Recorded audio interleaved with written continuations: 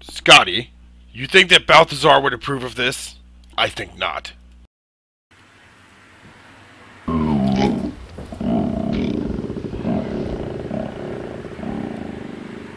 I'm hungry!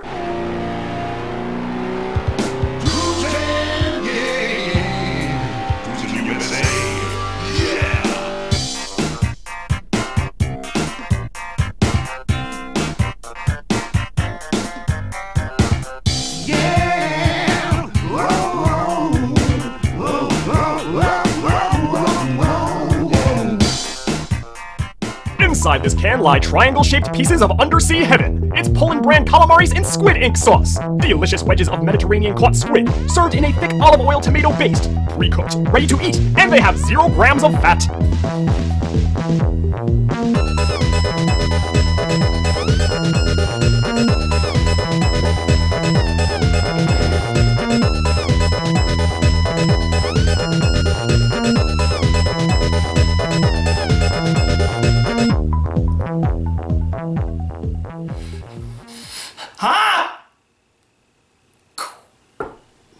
He's gone into a coma.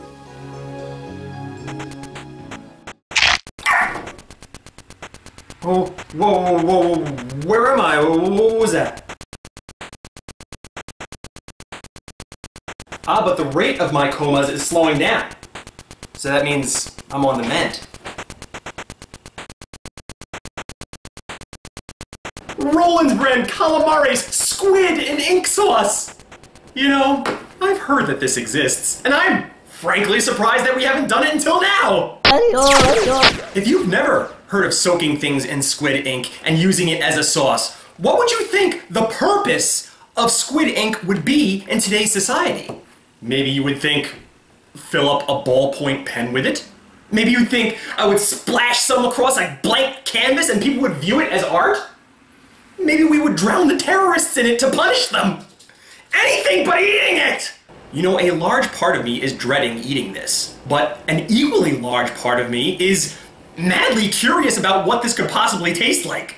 This has gotta be a new taste that I've never tried before in my entire lifetime. Guaranteed! And they're very, very coy, no pun intended, about what they reveal about the contents in this box. I mean, yeah, they give you a little bit of glimmer on the sides there of what might be lurking within this tin can here, but I really don't know what the heck to expect when I open this thing up. What the hell color is this gonna be? Is it gonna be blue? Is it gonna be black? What the hell kind of color is squid ink? I mean, ink comes in all sorts of colors. And don't twist my words here. Just because I'm curious as to what is within this tin can that I hold in my hand right now, doesn't mean that I'm not dreading it. I mean, what is dread besides a form of curiosity? You know, I just kind of want to get it over with, and now I gotta belabor the point, I'm really not feeling this today, but alright, Balthazar Quill, get ready for another stellar read from your good buddy Hottie Scotty. You know, I went through so many episodes without this happening once, and now, twice in rapid succession?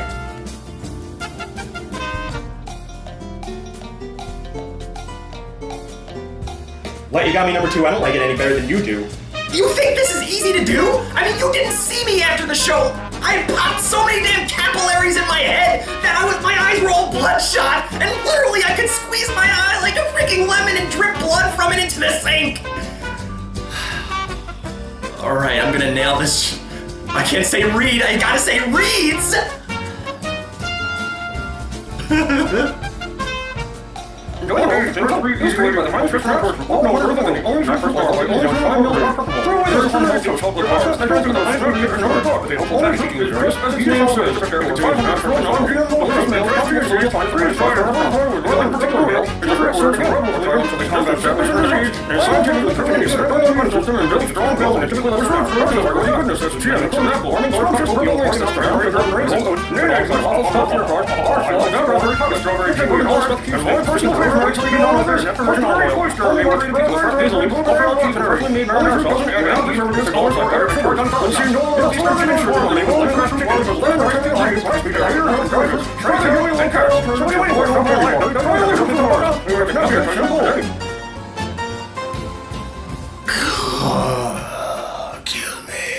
You know, normally, the act of opening a tin can is something I get done during the beginning announcements here on Yuck or Yum.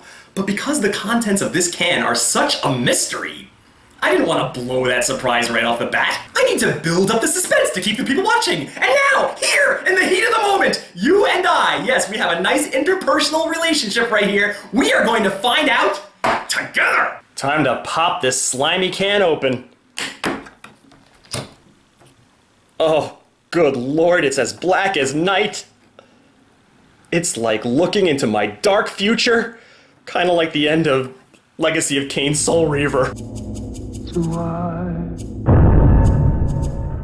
This looks and smells like fish throw up. To answer the eternal question, what color is squid ink? It's kind of like a really, really dark brown, kind of borderlining on a black, but it also seems to have a twinge of a red color, if you'll notice here on the top of the can. I don't know what that's all about. Yeah, there are red color pens, but to be honest, red is the last color that I expected. Salsa de tomate. Tomato sauce? There's tomato sauce in here?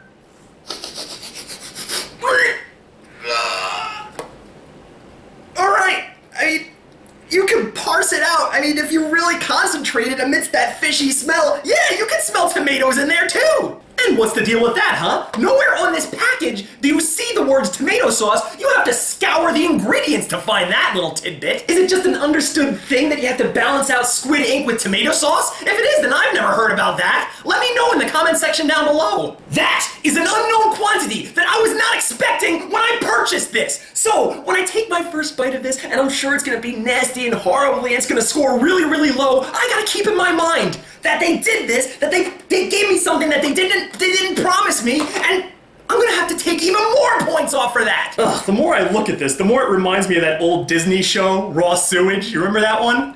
Raw sewage. I mean, it looks like oxtail soup and it smells like mackerel. Hey, how the heck am I gonna eat this? I don't have any silverware. Hey everybody, do you want, and in other words, Get some silverware. it's to do?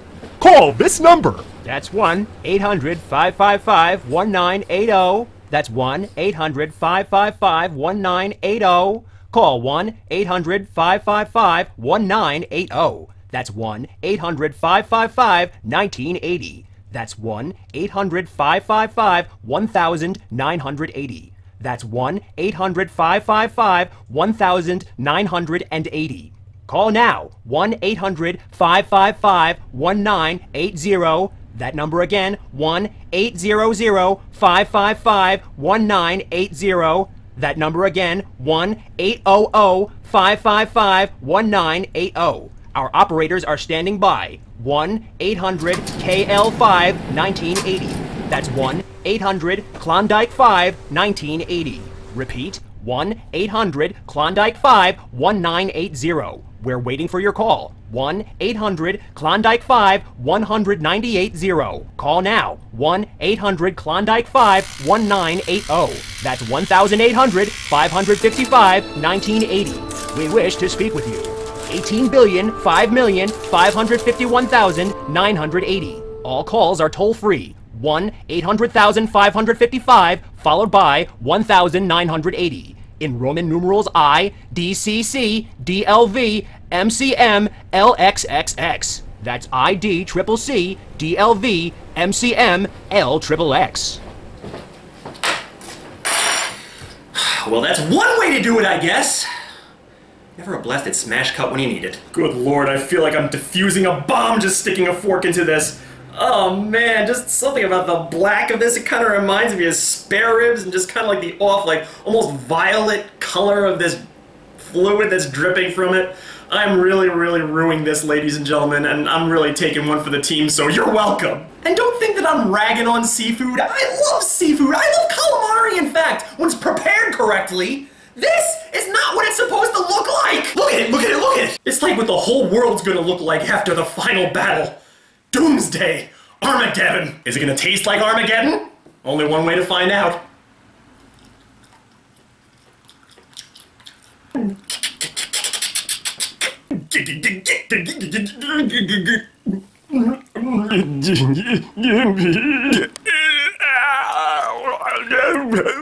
Don't get me wrong, this is like not something I would ever snack on voluntarily, but it really isn't the worst thing that I've had on this show. As a matter of fact, that tomato sauce that I was complaining about before, you barely even taste it. So, you know what? What I said before about knocking points off for that, I'm just gonna forget that I ever said that because it's really not a factor. You know, I typically go into these reviews blind. Perhaps I'm gonna go blind if I keep eating stuff like this, but you know, I didn't do the research on Squid Ink, and I don't know what you have to do to it to make it edible. Maybe you have to add that tomato sauce into it to get rid of some weird foreign taste that makes people upchuck. You never know. I have to try to explain this taste, but it's going to be really tough for me because I really don't know what it tastes like. It's kind of like a really numb taste. Really light. Kind of like a light fish gravy. And that goes for the smell too. I mean, when I opened up this can, like so many other things on this show, it enveloped my head in a gray cloud that just kind of like meandered there for like a minute and then dissipated. But now that the smell is gone, it barely smells like anything at all. I mean, really, the only thing I smell is the tomato sauce, and that's not really even reflected in the taste. And you would think, by the way that it looks, you would think that this would be like nuclear fish death in your stomach. I mean, I think of all the fish that I've had on this show, this is actually the worst looking fish that I've ever had. Except maybe that cuttlefish. Go back and watch that show if you don't remember what that looked like. That was nasty, but you would think just by looking at this that I'd be running to the bathroom to throw up my guts right now because it's just so nasty, but the truth is, it's actually a very, very light taste that, I mean, just look at me. I didn't even dry heave once. You know, so often on this show I've used the term doable. What does doable mean exactly? Doable does not mean that you keep this at your house. Doable does not mean that you go for seconds on this one. Doable doesn't mean that you would just snack on this while watching TV and not even think about what you're eating. You are going to be thinking about what you're eating. Rest assured, you're going to be thinking about this. You can't get this out of your mind. Doable is like if somebody offers this to you at a party or like, you know, some kind of weird get-together. You go to a friend's house for the first time and your friend's kind of eccentric and they give you this weird snack. You could probably eat this and get through the day and it won't ruin your time with them. In fact, you might even go see them again if you could just take that bullet repeatedly. But doable doesn't necessarily mean good. I mean, I say this is doable because it doesn't have a strong fishy taste, it doesn't make me want to hurl, but it does still have that squiddy, chewy, fleshy texture that is really not pleasant. To chew it, it's almost like half food and half gum. But I gotta level with you, I'm a fair and just judge. It's a far cry from the way that I was at the beginning of this episode when I said I was gonna take points away for not telling me that there was tomato sauce in here. I'm actually gonna give this some brownie points. Yes, I'm actually gonna go up because of what it looks like, and it looks like that would just do a number on my stomach, and it's actually not that bad. So if I were to give this a half rating, I would have to give it, you know what? I'll give it 2 halves. The heck is that? A neocontahectabibble? What?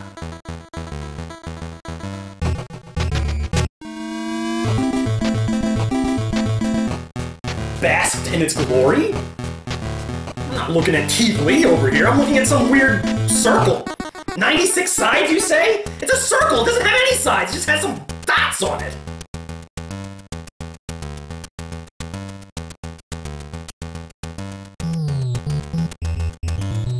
No, like Nagami, I don't think I'm going to be doing that. It's like watching a video of yourself while you're drunk. Hey, you know what? I think I'm going to make the show extra interactive for all the folks out there. There's a comment section down below. You describe to me what I was going through in that prior episode, because I don't want to go back and watch myself. It's going to be embarrassing. And what are my final words about this item right here? Well, I do not endorse it. But then again, this is not my thing. I know people out there who would enjoy a nice squiddy snack, and you know what? The apple doesn't fall that far from the tree. My own mother used to eat sardines.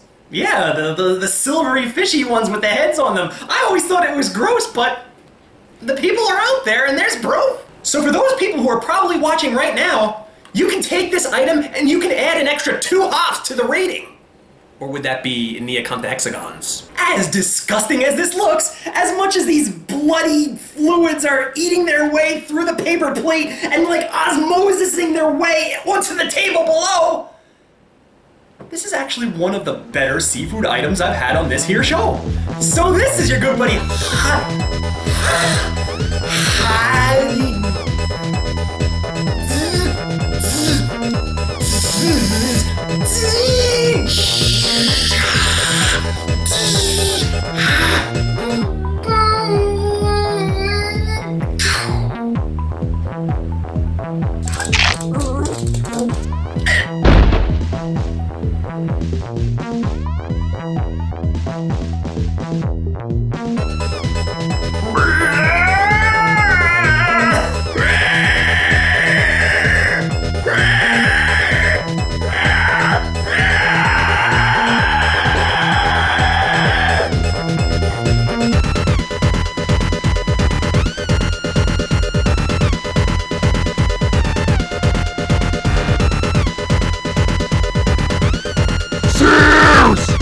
I happen to have the founder of Sears Robux sitting right next to me here at 316 Gimmick Street, and he's gonna help add his own brand of color to this commercial announcement. A man by the name of Alden English. The maestro of melodies.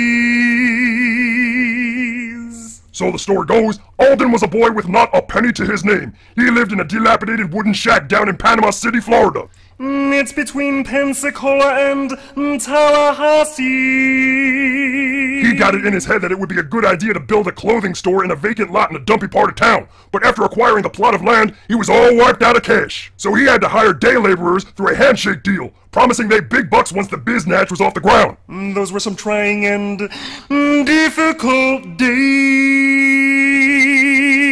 Well, they laid down the concrete and started building up the walls and all that shit when Alden got into a bit of a cluster muck with the workers. They had been working such long hours with no breaks, no food, and no water. They started dropping like motherfucking flies. One of the guys even got sick and he had to be rushed to a medical facility. Heat stroke and heat exhaustion, two very different things. So they all piled into their van, cursing Alden's name the whole way, and wouldn't you know it, the sick guy stuck his head out the window as they sped off and vomited his guts out. He happened to vomit all over Alden's face. An involuntary forceful expulsion.